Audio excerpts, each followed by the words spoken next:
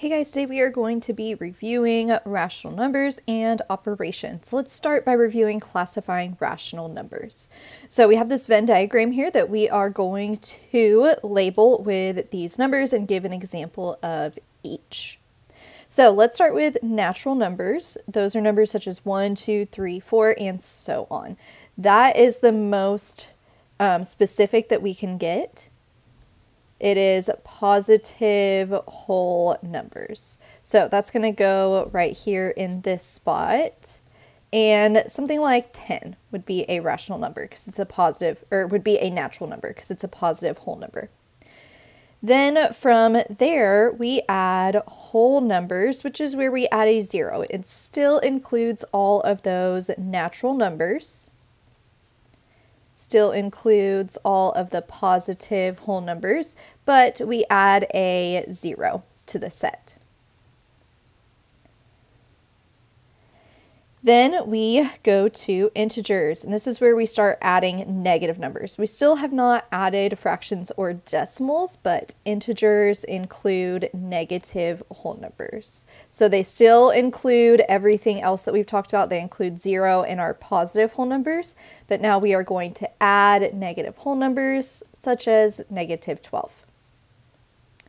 And then all of these numbers are rational numbers. And whenever we get to rational numbers, we can add fractions, terminating decimals, and repeating decimals. So the biggest set here would be rational numbers because it includes all of the other numbers, and it also includes fractions and decimals that stop.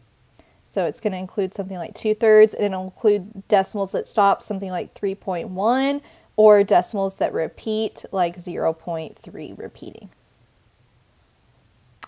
Okay, now let's review integer operations. So when we just have whole numbers, we're mostly just going to be reviewing what happens when you add, subtract, multiply, or divide positive and negative numbers. So let's start with adding.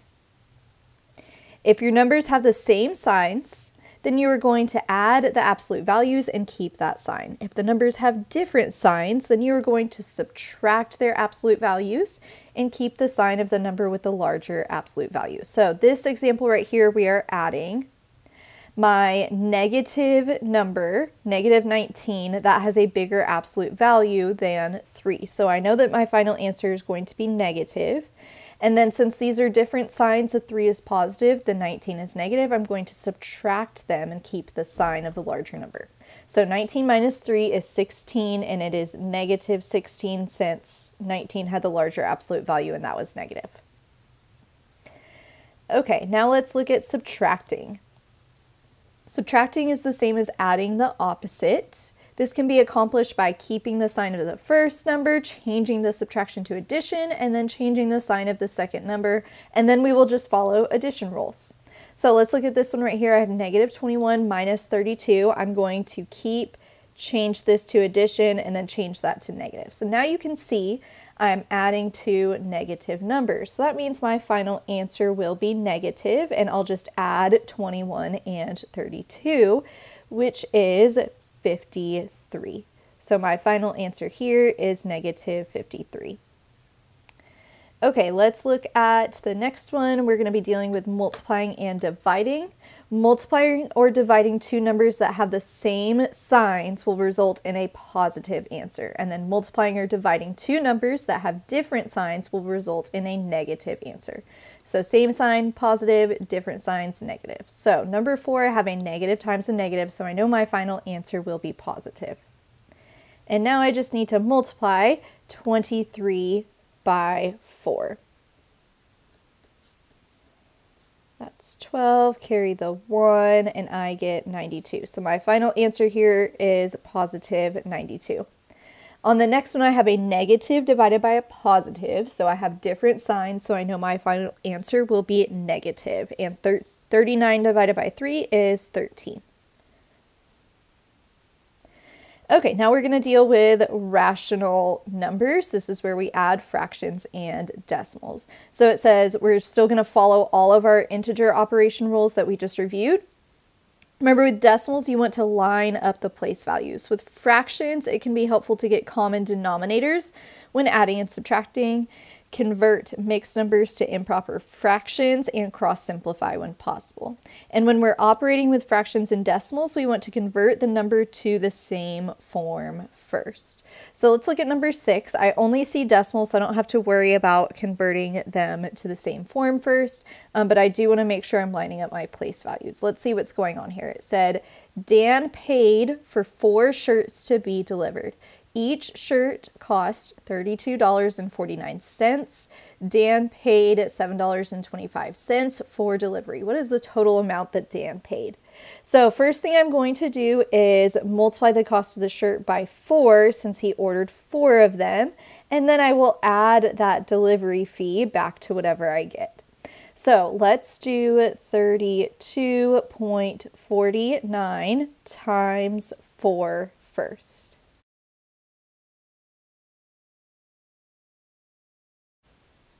And I get $129.96 for the cost of the shirts, the 4 shirts.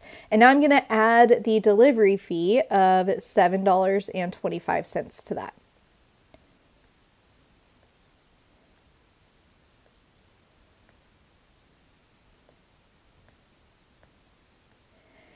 So the total amount that Dan will pay is $137.21.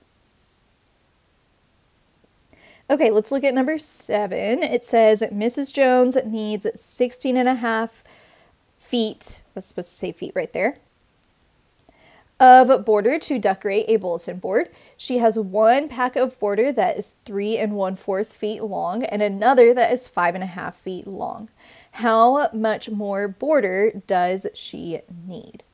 So she has 16.5 feet, and then she already has 3 1/4 foot and 5.5 feet. So I'll need to subtract that from the 16.5 to figure out how much she has left. So the first thing I'm going to do is I'm going to combine what she already has, the 3 1/4 and the 5.5. And I notice that I'm dealing with mixed numbers here. I'm just going to go ahead and convert all of them to improper fractions to make them a little bit easier to deal with. If you want to leave them as mixed numbers, that is fine. I just prefer to work with improper fractions. That's why I'm going to do that. So I need to do 3 1/4 plus 5.5. So first thing I'm going to do is convert these to mixed numbers. So I need to do 3 times 4, which is 12. So 12/4 would be equivalent to 3, and then I'm going to add that 1/4 back, and I get 13/4.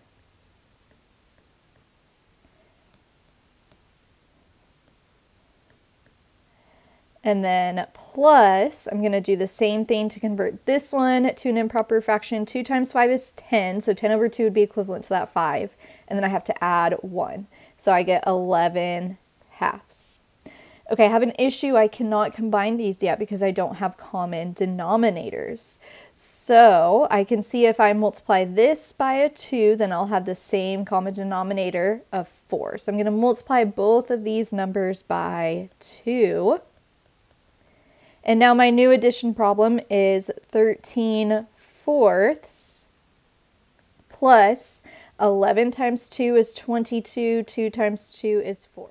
So now I'm going to do 13/4 plus 22 over 4, which would be 35/4. So that is how much border Miss Jones has. She wants to figure out how much more she needs to get to that 16.5 foot.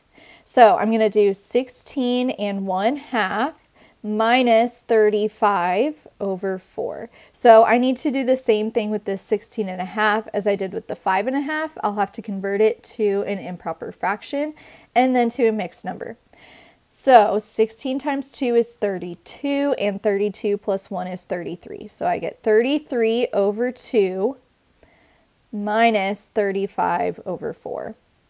And now I need to convert this to a common denominator of 4, so I'm going to multiply both numbers by 2, and I get 66/4 minus 35/4, and 66 minus 35 is 31. So 31 divided by 4 is how much she needs. 31/4 foot is how much she needs. But that is hard to interpret. Like if she was going to go to the store, it wouldn't say 31 1/4 foot of border. It would be talking about it in mixed numbers. Like it would say 7.5 or something like that. So we need to convert this to a mixed number. So I'm going to do 31 divided by 4. 4 goes into 31 7 times, because 7 times 4 is 28, and I'm left with a remainder of 3. So the final answer for how much border does she need is 7 3/4 feet. Okay, let's look at number 8. It says, Christy has 2 1/5 gallons of paint. Each gallon of paint will cover 360.5 square feet. How many square feet will Christy be able to cover if she uses all of these gallons of paint? So she has 2 1/5 gallons of paint, and each of those gallons is going to cover 360.5 square feet. So you can tell I'm going to be multiplying here. The issue is I have a fraction times a decimal. So let's go ahead and convert 2 1/5 to a decimal so that it's easier to multiply.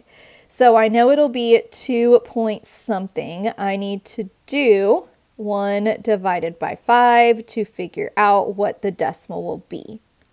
So 5 will go into 10 2 times. So 2 1/5 is equivalent to 2.2. So I need to do 2.2 times 360.5.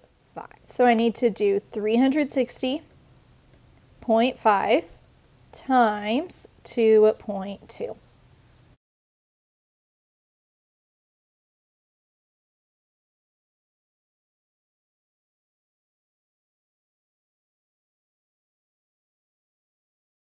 And I get 793.1 feet squared.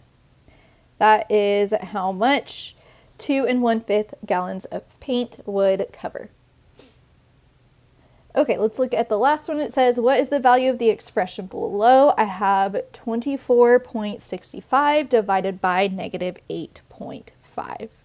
Or divided by -8.5, but I do want to go ahead and convert that to -8.5 so that I am doing a decimal divided by a decimal. I notice I have it positive divided by negative, so my answer will be negative, and now I just need to do long division to figure out what 24.65 divided by 8.5 is.